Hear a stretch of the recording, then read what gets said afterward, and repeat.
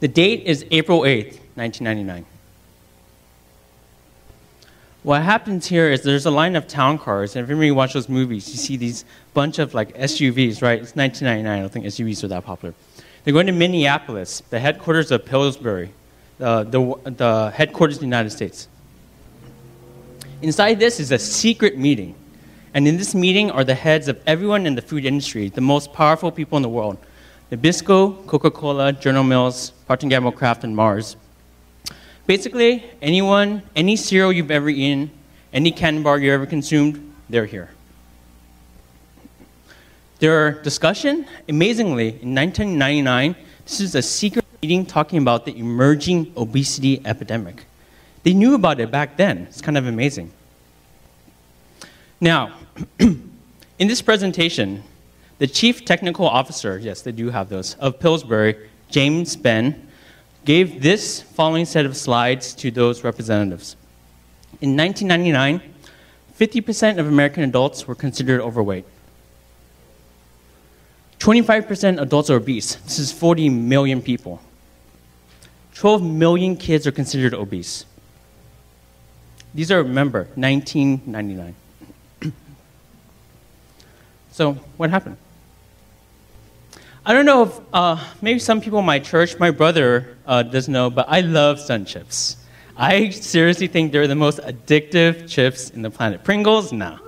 Sun Chips. So what happens is when I eat Sun Chips, I would eat one, and some of you guys know me, I like hiking and everything, but if this bag is in my presence, it will be gone. I've asked myself this question a lot.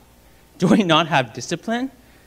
As much as, we have a daily prayer life, and daily habits, when I have this bag of chips, my discipline just gets destroyed. Now, Snickers is really the perfect Frankenstein creation. And I'm going to quote Dr. Kessler. Dr. Kessler is the author of the book, The End of Overeating, which is a couple years old, and I'm just going to read it. As we chew it, the sugar dissolves, the fat melts, and the caramel traps the peanuts, so the entire combination of flavors is blissfully experienced in the mouth at the same time. You think about it, you might not even really think about all these things are happening, right? The food industry calls this the bliss point, or it's called hyperpalatable. This is the perfect combination of salt, fat, and sugar. If we take these three components separately, right? Snickers bar is really just three things. If you eat nuts, so I like eating nuts, walnuts, and if you eat too many walnuts, like, oh, my mouth is so dry. If someone calls me like, hello, Sorry, I just ate nuts. Or if you ever ate caramel. Caramel is a 1-to-1 ratio of sugar and cream, and you only eat so much and you feel so heavy. Same thing with chocolate. If you just eat chocolate by itself, you only eat so much. And if you think about it, you can test yourself on this. I do like M&M's too. And this is an anecdotal study. The science hasn't been completely proven, but you can do this at home. Grab one bag of M&M's, put a bowl in front of you, or if you work, put a bowl somewhere. Tell yourself, I will not eat this the entire day, from 8 a.m. to 5 p.m., right? Just put it there. What happened, and I'm reading these studies from people, they're dreaming about the M&M's. They're like, when they're doing their homework, I'm like, I need an M&M, right? And you think about it, it's just an M&M. What's going on here? The food industry also has a second equation. This is a very recent study. This is from New York Times. And it's salt plus fat squared divided by satisfying crunch times pleasing mouthfeel equals a food designed to addict. In El Monte, we have some really great Mexican food. And if you eat those like tortilla chips, if you eat the ones they freshly fried, you only can eat so many. You get kind of heavy because there's real oil in there. But if you think about a Doritos, right?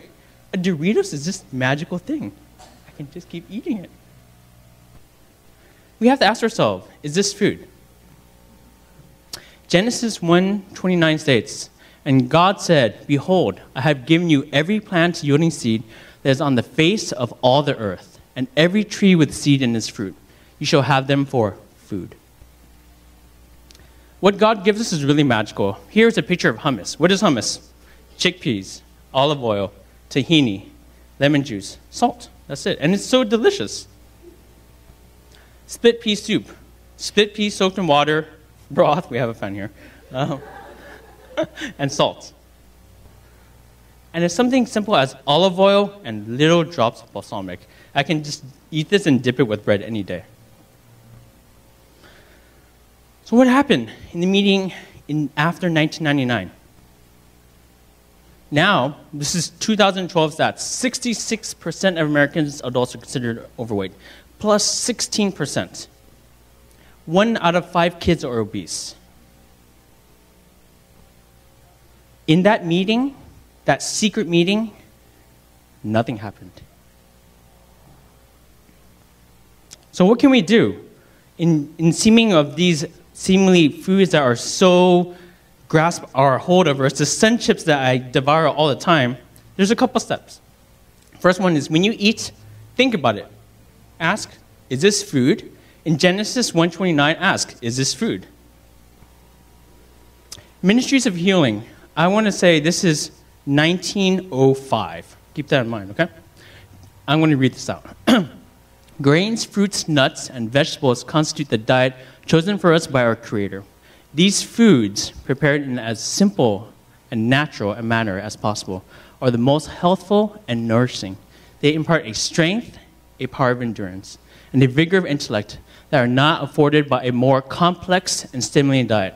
I don't know about you guys, I think Doritos are complex. I think M&Ms are complex. Now, almost 100 years later, this is one of the most popular authors. And when I read this, I'm like, I think I've heard this before. I think I've read this somewhere before. Michael Pollan states, eat food, not too much, mostly plants. Thank you.